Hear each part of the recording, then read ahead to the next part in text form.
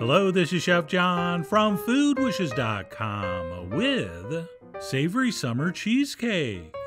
That's right, I am not a big dessert guy, and I almost always prefer an additional savory course instead. But if I am going to have dessert, cheesecake is one of my favorites. So when you combine those two facts, it is no surprise I tried an experiment with a savory cheesecake. And what follows is what I think was a very successful attempt.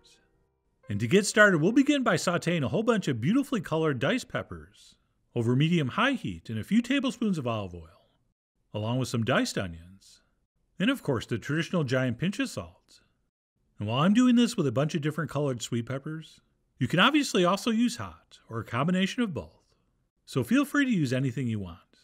I mean, you are, after all, the Uncle Billy's of your chilies. But no matter what direction you decide to go when it comes to the heat, I do think we want to try to get this as colorful as possible. Since, I don't know, it just seems more summery. And what we'll do is saute these on medium-high heat until our onions just start to turn translucent and hopefully look a little something like this.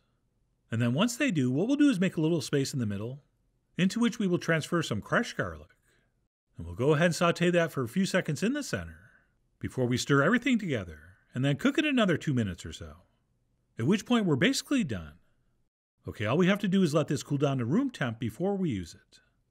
And once that's set, we can move on to make our cracker crumb crust, which for a regular sweet cheesecake, we would be crushing graham cracker crumbs. But here I'm just using some plain water crackers.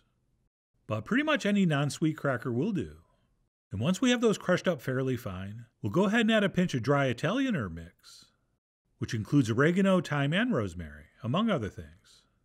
And then we'll finish this off with some melted butter, at which point we'll give this a mix until those crumbs are coated. And believe it or not, that's it. And then what we'll do once we have that thoroughly blended is go ahead and transfer that into the bottom of a very well buttered 9-inch springform pan. And we'll make sure we get that as evenly distributed as we can, at which point we'll give it a nice pressing down. And by the way, if you're thinking, couldn't we have saved a step and just bought herb-flavored crackers? Well, yes, we could have. And if I was smart, that's what I would have done. But unfortunately, I'm not that smart. And I've had to survive all these years on my good looks. But anyway, the point is, if you do find a nice herb-flavored cracker, feel free to use that. And that's it. Once our pan's been crumbed, we can simply set that aside, and we can move on to making our savory cheesecake batter, which will start with 4 large whole eggs, to which we will add a little bit of all-purpose flour, some salt, some freshly ground black pepper, plus a few shakes of cayenne pepper. And then, even though this is going to be a savory cheesecake, I do want to add 1 small spoon of sugar just to balance out the other ingredients. And then once we have all that in there, we'll take a whisk and give this a thorough mixing until we have something that's very smooth and lump-free. Oh yeah, if you were hoping for lumps, you came to the wrong place. Which reminds me, if somebody knows Marco Pierre White, can you please tell him he doesn't have to add the flour gradually? That it works fine just like this? Actually, you know what? Just give me his number and I'll call him.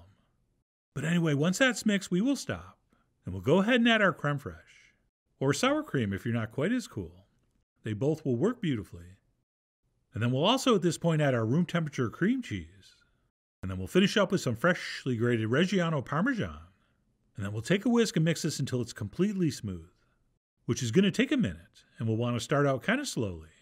But if your cream cheese is room temp and nice and soft, everything's going to smooth out beautifully. But if it's not, and you forgot to take it out, and you're using cold, firm cream cheese, don't make any plans for the next 15 minutes, because it's going to take a while for that stuff to soften up and smooth out. But either way, eventually it will look like this. And when it does, we will stop, and we will add our freshly chopped herbs, which for me is parsley, tarragon, and thyme. And we'll also at this point add our now cooled pepper mixture, and we'll give all of this one final mix. And this is probably the perfect spot to mention that you could put any and all other savory ingredients in here, and not just plant-based. Okay, imagine some cooked crumbled sausage with those peppers, or a big handful of crisp bacon, or maybe some boneless frog legs. Sorry, I was just watching some Olympic high jumping. But anyway, no matter what we decide to flavor this with, we'll go ahead and mix that in, at which point we'll transfer this into our pan and smooth out the top. And while it does look nice, it makes things a little bit easier. You don't have to use a springform pan. But if you do use something with different dimensions, that of course will affect the cooking time. But that's fine, because I'm going to show you how to test to see if this is done.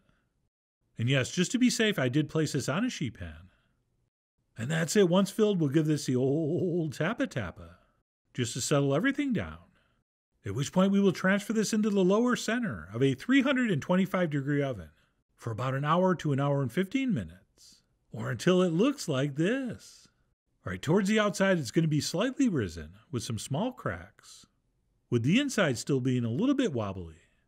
And how we really know it's done is that a skewer stuck in the center will come out clean. All right, you see that? That is done. And then what we'll do at this point is absolutely nothing for 30 minutes. Okay, I just want you to stand there and stare at it. Or do whatever, but don't touch this for 30 minutes. And then before we remove the ring, I think we should go around with a thin, small knife, just to make sure it's not stuck anywhere. And if it is, we'll try to unstuck it. And that's it, we'll go ahead and release the latch. And if everything goes according to plan, those sides should be beautifully golden brown. And we should have a minimum of crust crumbling. And by the way, let me go ahead and spin this around. Since of course the only spot that had crust crumbling was the one spot facing the camera. Way to go, universe, you got me again. And that's it. Before we serve this, we really should refrigerate this until it's thoroughly chilled. But in the name of science, I'm going to go ahead and cut a piece now so we can test the texture at just over room temp. So I went ahead and cut a piece and played it up. And for still being almost warm, it came out remarkably well. And I really did think it looked beautiful, until I ruined everything with a sprinkling of chopped parsley. Right, seriously, I have to put that stuff away when I'm done using it, since I saw a little bit sitting on the counter, so I chopped it up and tossed it on, and it added absolutely nothing to the presentation. But anyway, just ignore it. And yes, I think a nice green salad, with or without tomatoes, would be a perfect pairing. And that, my friends, was very, very interesting. Okay, it was delicious and very pleasant, but if you eat this at room temp, or just slightly warm like this, the texture is going to be nothing like cheesecake. What this was very similar to was a super light, very luxurious, extra creamy quiche, which would have been fine if that's what I was going for. But I did not want a super light, luxurious, extra creamy quiche. What I really wanted was a savory cheesecake. So I took a few more bites just to be sure. And I also had Michelle take a few bites, who, as you might know, is my biggest fan and toughest critic. And she agreed with me that it was very, very interesting, yet texturally confusing, and possibly disconcerting. So we popped it in the fridge, and then cut and served up another slice once it was nice and firm and very cold. And this time with no parsley or salad. And this time, because it was chilled, and that cheese firmed up, the texture was spectacular, and exactly how I was hoping it would be. Alright, this had the exact mouthfeel of cheesecake, but with a wonderfully savory flavor profile. Okay, we still had some sweetness, thanks to the peppers and the onions and that tiny touch of sugar, but nowhere even remotely close to the sweetness of a dessert cheesecake. And overall, I really was thrilled with how this came out, and I will definitely be making it again for a wonderful summer lunch or dinner. Or of course you could serve this for breakfast or brunch. Or to really blow some minds, if you were putting together like a charcuterie platter for a party, and you were doing meats and cheeses and pickles, some slices or cubes of this on that tray would definitely have people talking. And I think a lot of that talk would involve how delicious this was, not to mention how innovative and creative you were. But no matter how you serve this, or for what occasion, I really do hope you give this a try soon. So please follow the links below for the ingredient amounts, a printable written recipe, and much more info as usual. And as always, enjoy.